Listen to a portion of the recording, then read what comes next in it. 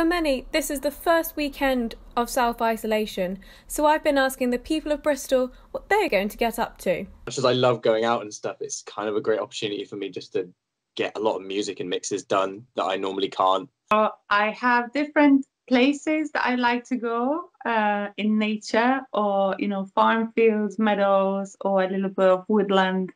It's really good for my mental health, and I really like those places. So I take my dog for a walk. I am the founder of Dudes and Dogs. Dudes and Dogs is a mental wellbeing charity for men to get together, get them out into the fresh air for a bit of a walk and talk.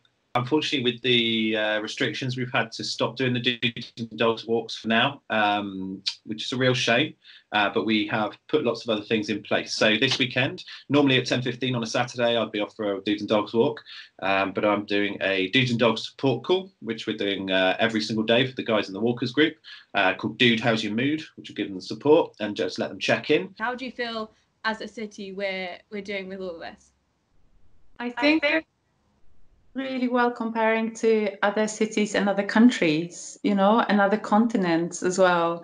I think what really came up for me that was really positive is the community spirit, was the kind of people really jumped very quickly to supportive mode, what can I do for others?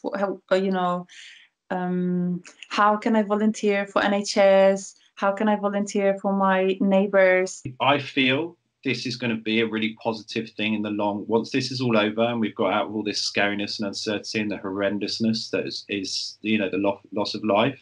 I do believe we're seeing positives from humankind. I'm kind of banking on positive outcomes from this, personally. We'll see what happens.